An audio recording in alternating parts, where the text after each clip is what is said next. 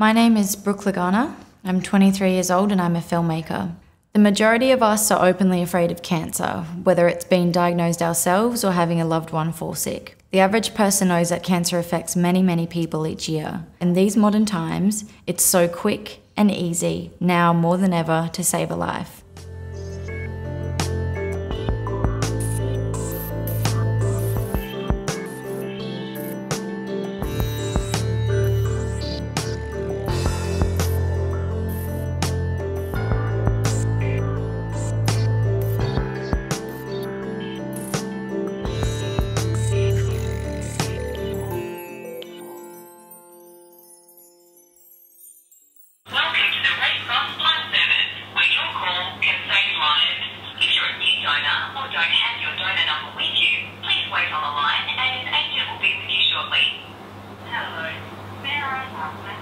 Oh, hi Sarah, my name's Brooke. I was just referred to this number to inquire about registering my sister and I for bone marrow donations.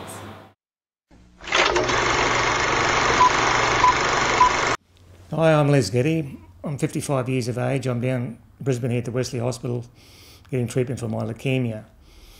I was born and grew up in a town called Innisfail, which is 100 kilometres south of Cairns.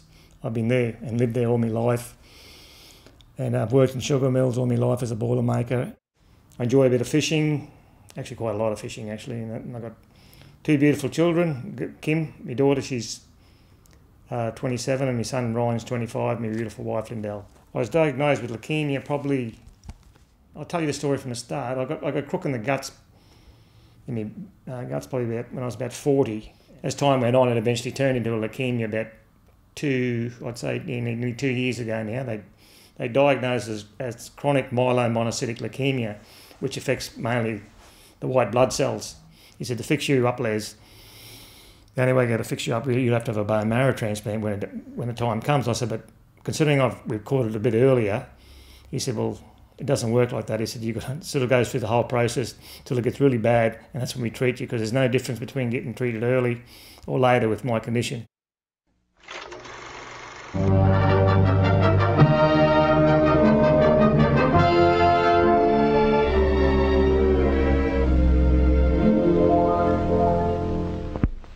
So my name is Glenn Kennedy. I'm the Deputy Director of the Department of Haematology and Bone Marrow Transplantation at the Royal Brisbane and Women's Hospital. Bone marrow contains stem cells which develop into the various blood cells in our body, the red cells, the white cells and the platelets. Stem cells are found in the bone marrow and also can circulate in the blood and, in babies, in umbilical cord blood. Nowadays, we largely use stem cells which are in the blood for bone marrow or stem cell transplantation. For some people who have underlying blood or immune system cancers, such as leukemia and lymphomas, a bone marrow or stem cell transplant is a treatment option, and indeed is often the best chance of cure for those patients.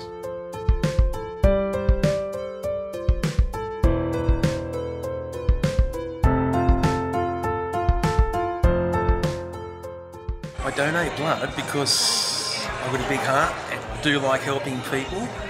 And a few years ago I was in hospital getting a reasonably serious operation. And while you're on your back, getting surgery and that, you feel a bit vulnerable and you think, is there some way like I could help people out that are in my situation? And so we started giving blood. Well, no one else has passed out, so I have pretty good veins. 1 in 3 Australians will need blood at some point in their lives, and yet just 1 in 30 people donate blood.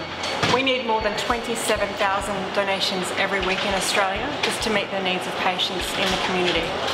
Blood is used by people with cancer, people undergoing surgery, burns victims, and many more people. So we're always looking for regular donors to support us and for new donors to roll up their sleeves and give blood. I'm 23 years old. I'm here just because I actually had a friend that passed away that used to always try and convince me to come and donate blood, and I was always kind of afraid of needles and all that sort of thing, and I got to the point where I kind of realised that it's a good thing, and after she passed away, I felt like something that I could do to help other people. And I've only just started. This is my 4th time going now. I'm actually waiting to find out whether I can donate platelets today for the first time, which I'm pretty excited about. So yeah, I've done 2 whole bloods and a plasma so far. I like to be able to do something to give to the community, and I don't have the financial assets to do it with money, so I do some volunteer work, I donate blood, my bit. I don't find it painful at all. There's a little prick, if you like, when the needle's going in. Other than that, I sit back and relax. I always bring a book with me. It's a time to sit back and enjoy. We created a Facebook page, and the first day we started it, we received 2 to 3 likes per minute, and it was just overwhelming. People weren't only hitting the like button, but they were writing in and already asking questions on how they could help.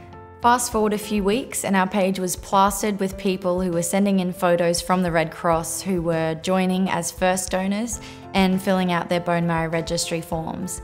Some were old friends, some I hadn't seen or spoken to in years, but most were complete strangers. It was really inspiring that so many people got on board, wanted to get involved and wanted to spread the word about this. We sold wristbands for awareness that say, "Will you marry me?" and to date we've sold over 600 across Australia. The goal of this was to have the words bone marrow on everybody's minds and spark a dialogue about it between more people. The process really is so quick and easy, and more people need to know that. The Cairns Post published a front page article on the project, and that was incredibly helpful for us. That was a huge, huge help.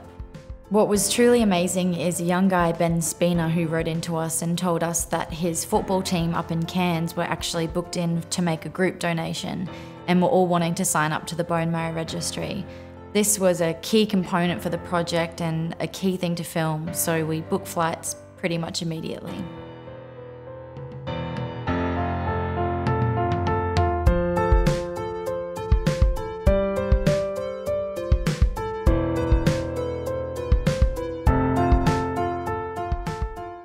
A football club's just like any other community or like a family even, and I think in Australia so many of us are touched by cancer in one way, whether it's someone we know directly or whether it's a friend of ours and someone they know, and in our case it's a teammate whose family's been touched by cancer, and today we've been able to come down to help raise awareness, but importantly actually get a few guys to sign up to the registry and hopefully make a difference for someone suffering cancer. I think it's important that young men appreciate that becoming part of the Bone Marrow Registry is really easy. It doesn't take a lot of time, there's no pain, it's an easy process, but frankly you feel really good about it as well. I couldn't encourage people more strongly to get involved.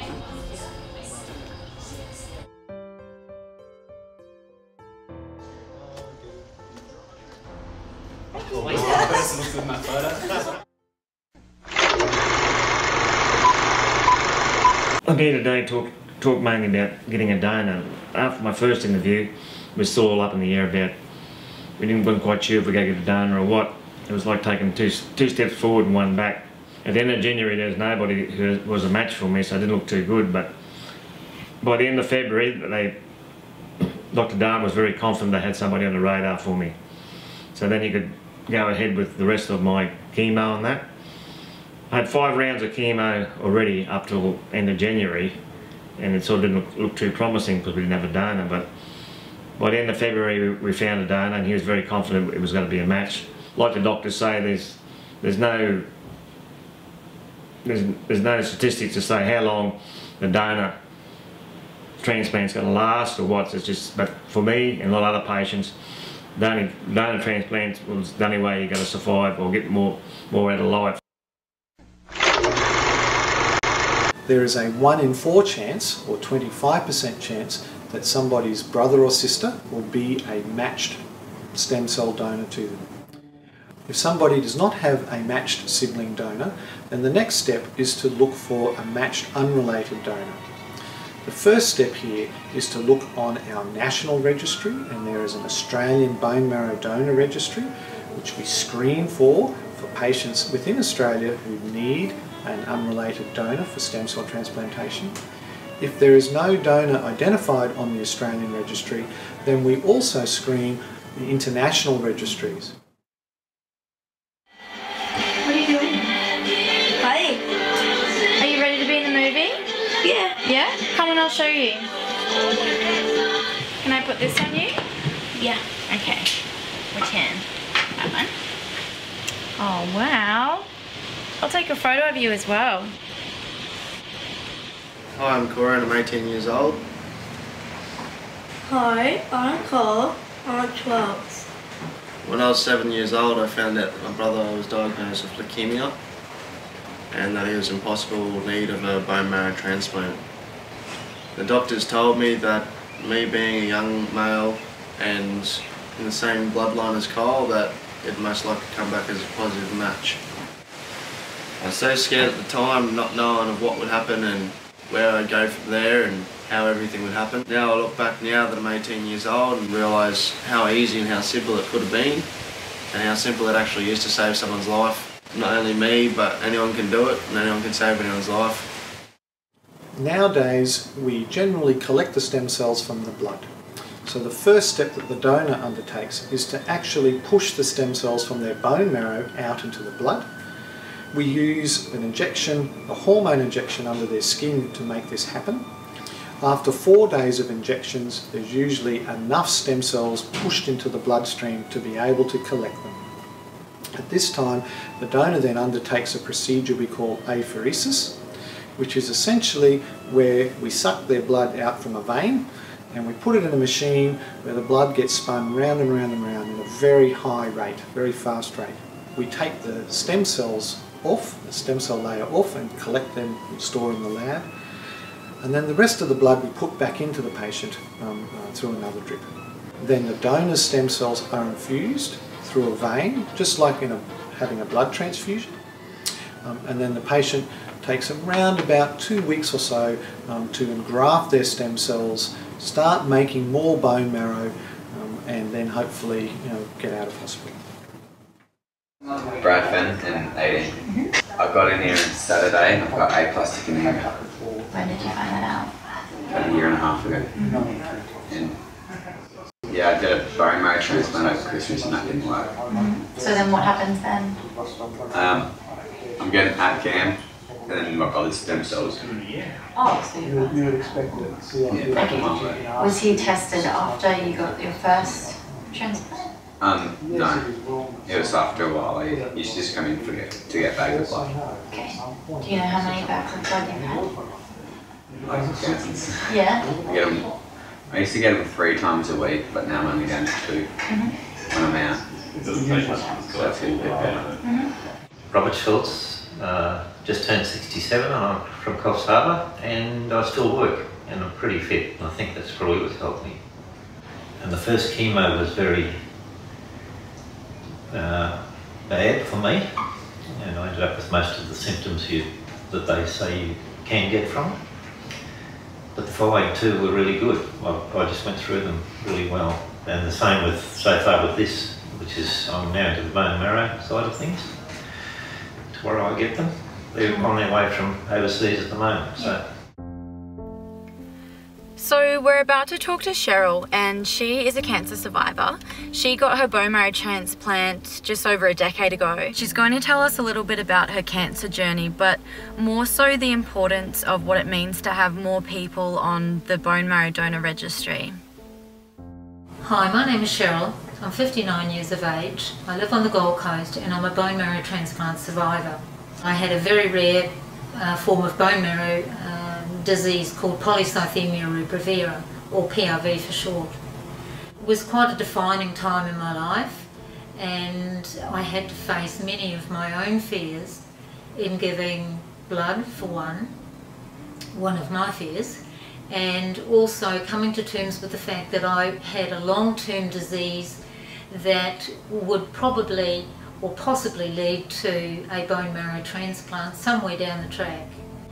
They started off testing my brothers and sisters and my family.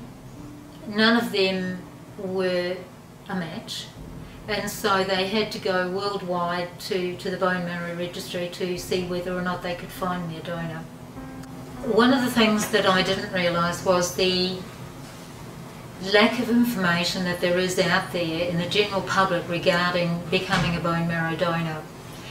That was blatantly obvious with friends and family, and even my own children had no idea what was involved in becoming a donor. I had people tell me that when they died they could take as much marrow as they wanted, not realising that you have to be alive. I had people say that they didn't want to have to go through having a very large needle put into their hips and sucking it out that way. I think things have come a long way, and I think there needs to be a little bit more information out there about what is involved with donations of stem cells. I think also that you're dealing with people's fears. You're dealing with their fears of needles, with fear of giving such a large amount of blood and thinking that that's going to be detrimental to them. And it's not, I guess, until you've had as many bags of blood taken from you as I have, and also been given as many bags as I have during the transplant period, which I would think would be, the blood products in total would be in excess of 50, that you realise that more information needs to be out there. And so if anybody else out there is considering facing fears of needles and their fears of giving blood, I urge you to please think of people like me who wouldn't be part of my children's lives, my grandchildren's lives, my partner's lives, if it wasn't for my donor. It is probably, I would think, one of the most selfless things that I think a person could do. And I can only assume that a donor would feel that this was a major thing that they could do for someone else.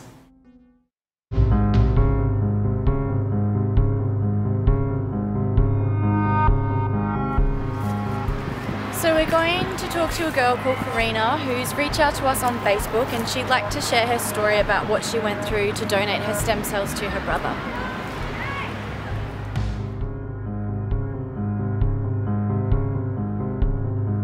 I just feel like it's a long story that... It's good though. Okay, I'll start from that. So I first donated blood when I was 16 years old. I thought it'd be a great and easy thing to do because I had something so valuable that could help other people. I first donated stem cells when I was 20 years old. My brother was diagnosed with leukemia when he was 26 years old. He was relapsing, and they said we're going to have to try the next line of treatment, which would be a stem cell transplant. I remember in that moment praying straight away to God. I'm like, if he needs a match, then correct my blood right now, God, because I want to be that for him.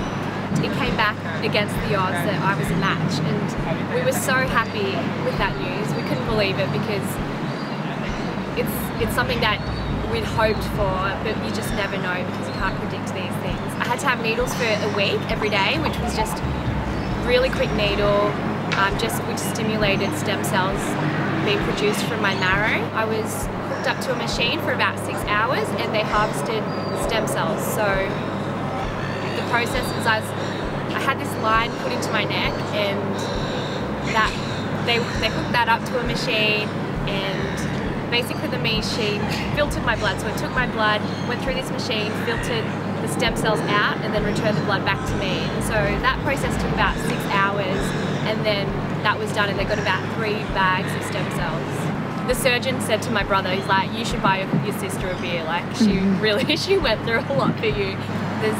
I guess there's no risk that would really outweigh the benefits of what I was able to do. I would never not do it. There would just be no doubt in my mind if I could help someone. And I think that's the thing, like if you can help someone live a bit longer, why wouldn't you want to do that? We shouldn't have to wait until ourselves or a loved one is battling cancer. This is something that we should be educated on and acting on from a young age. So this is a call to anyone and everyone across Australia and all over the world. If you're healthy, I urge you to join the Red Cross and please become a bone marrow donor. All it is a blood test so that they can have their immune genes tested to be put onto the registry. That's all it takes. And they may go through their lives and never be asked to do anything more than that. But if they are the only matched donor out there for somebody, then that can really make a difference. Giving blood only takes about an hour of your time, and each blood donation saves 3 lives. Not everyone's able to give blood, so to have the opportunity to be able to do that is such a beautiful thing, to give blood and potentially save someone's life. So for 2 seconds of a little sting, it's totally worth it. To encourage young people, like kids in school, to get into donating blood, I would start off by saying it's not as painful as you think it is. The feeling that I get once I walk out of here knowing that I've donated blood and done something to help another person is a really good feeling. The whole idea of it too is trying to get more Australians on the donor list, which doesn't involve much really. All you do is go for a blood test, and you're on the donor list. So, which probably rarely, might be 1 in a million chance that you get called up, and it's not a big deal either. It's just they just give you a couple of needles, and your bone marrow makes an oversupply and spills in your bloodstream, and they extract it from there. And there's your product for the person who's going to get the bone marrow transplant. My transplant donor is probably one of the most special people in my life, and always will be from here on in. He saved my life, and without him I would not be here today. The most amazing thing about it is that we all have this valuable gift, and we have the ability to help save someone's life, and I don't think anyone should hesitate to do that. So don't hesitate at all. It's painless compared to the people who can benefit from what you can give. It pales in comparison. I had probably in excess of 50 bags of blood products, and to those people who are currently donating blood, I thank you from the bottom of my heart. And to people thinking about it, please, it is one of the most selfless things that I think that you could do. If I could do it, I would. Well, it all boils down here. The more people on that donor list, the better chance. And there's a lot of people who can't get a donor because they can't find anybody on the donor list. So, the more people on the donor list, it's a big help for the people who've got leukemia. My name's Tom Hancock. I'm 21 years old. Hi, my name's Ben Spina. I'm 25 years old. Hey, my name's Maddie. I'm 20. My name's Sheldon Power Hobbs. I'm 22 years old. My name is Bronte. I'm 23 years old. Hi, my name's Jill. I'm 36 years old. My name is Sally. I'm 23 years old. My name is Karina Sichabat. I'm 25 years old. And I've just joined I joined the Bone Marrow Registry. And I joined the Bone Marrow Registry. The Bone Marrow Registry. Bone Marrow Registry. And I joined the Bone Marrow Registry. Hi, I'm Corey. I'm 18 years old. And if I can be a bone marrow donor, then so can you. My name's Brooke Schaefer. I'm 26 years old, and I signed up to the Australian Bone Marrow Registry. My name's Ryan Getty. I'm 24 years old, and I signed up to the Bone Marrow Registry. And we'll run this around in our heads till we fall to the ground. And we'll dance and we'll sing and we'll see how it all goes down. And we'll run this around in our heads till we fall to the ground. Cause I can be here while we are not dancing now. I don't have to tell you why I know. Hi, I'm Donna Burke and welcome to Better Homes in the Garden. I feel like I should have my David Attenborough voice on. I like that icebreaker. If I can join the Bone Marrow Registry, so you can too.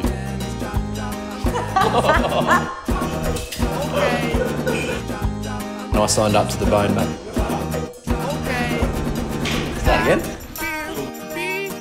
That's a wrap. That's a wrap. That's a wrap. I don't have to tell you why. Cause you won't be here when we are not dancing now. I don't have to tell you why. I don't have to tell you why.